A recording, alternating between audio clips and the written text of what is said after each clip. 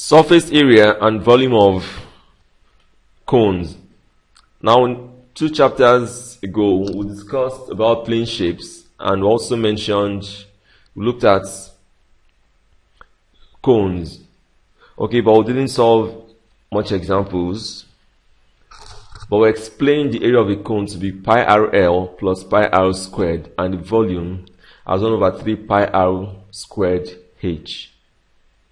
Okay, we also explained the cone to be a a cylinder divided into 3 parts. The middle part gives us the cone. Okay, so that's why the volume is 1 over 3 pi R squared H. Then the area is the area of the base, which is the circle, times the area of the sector, which is pi RL. Okay, don't forget that. Now let's take further examples. But some of our examples, why we would like to leave this chapter to this point, is that it will involve Pythagoras theorem to solve, because a cylinder, as we know, has a triangle inside. So let's say this is a cylinder.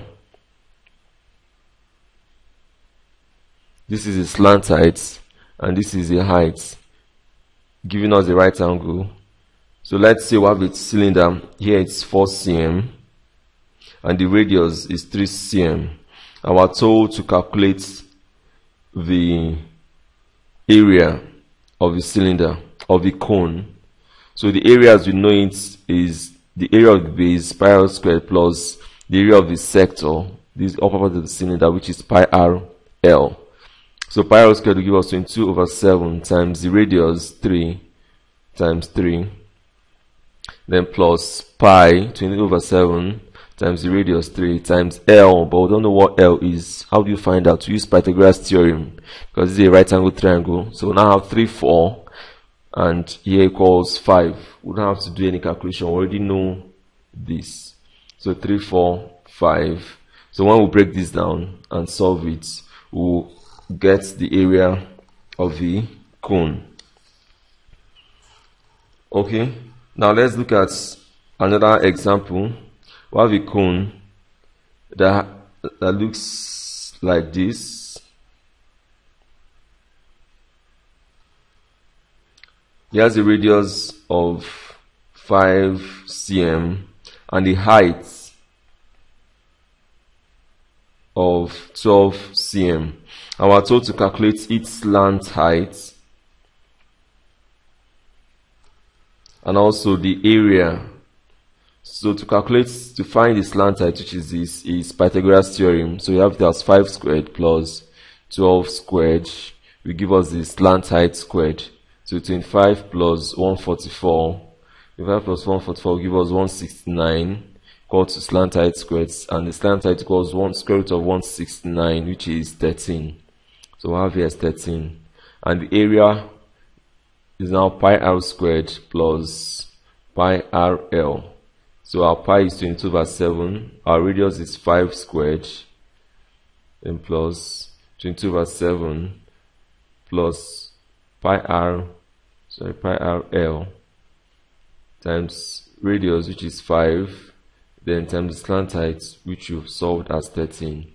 So once we break this down, we'll find the total area. Now let's take another example. We have a figure that looks like this, and we're told that this sector of a circle is folded to form a cone. And we should find the radius of the base of the cone. So imagine folding this figure, this sector of a circle, into a cone. Once we fold it into a cone, we find out that this radius of the cone automatically becomes the height. Okay, so we're told to find the radius of the cone, which is this. Now, how can we find the radius of the cone? We don't know this height, so we cannot use Pythagoras theorem to calculate it. Now, let's go about it this way. When we study the sector of a circle, we're told that the distance around a sector equals pi over 360 times 2 pi r. Now, why did I think of using this? Whenever I'm given a maths problem to solve, we are given this angle here. Now that tells you that the examiner, the person has said the question, wants you to think about that angle, apply it. So that's why I didn't really think much of Pythagoras theorem, because seeing that angle 216 degrees tells me that the person has said the question wants me to use it.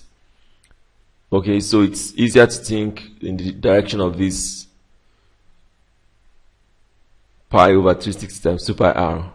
So now when we find this perimeter or the circumference of this sector, it automatically gives us the perimeter of the base of this cone, which, as we know it, equals 2 pi r.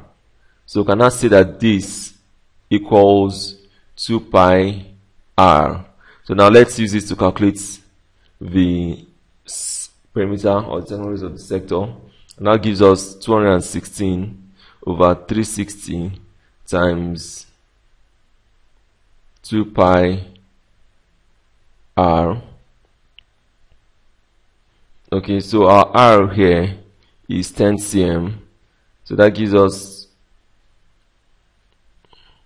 216 over 360 times 2 times 22 over 7 times 10.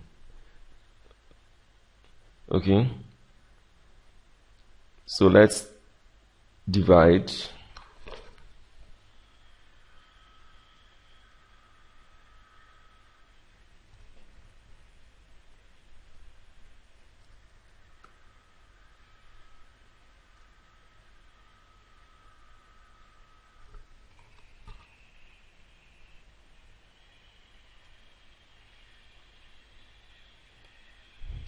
So we have 216 times 2 times 22 times 10 divided by 360 and divided also by 7 will give us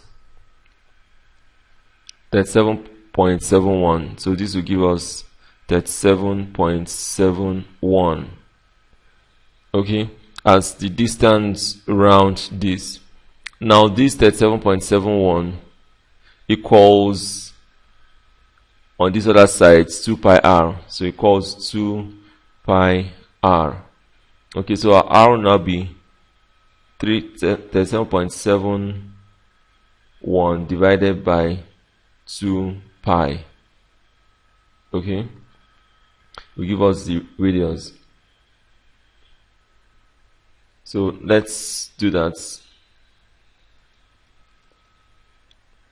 So which is this answer from our last calculation divided by 2, then divided by 22 over 7, which is pi, divided by 22 over 7, and that gives our r as, gives us as 6. So our radius, the radius of this cone now is equal to 6 cm.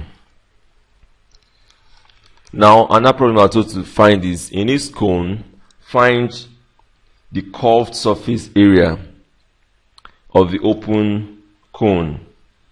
So the curved surface area is this area. Now how do you find it?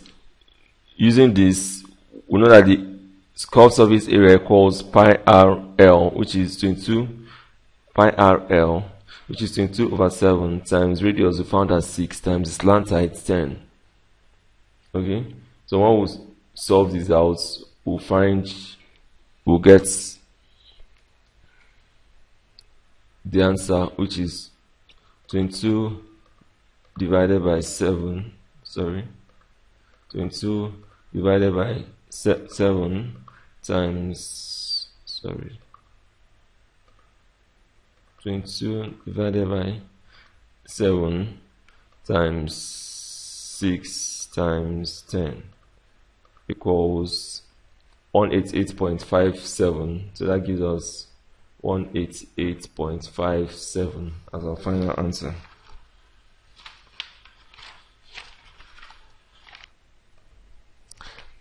Now I want you to click on Start Quiz and answer all the questions following.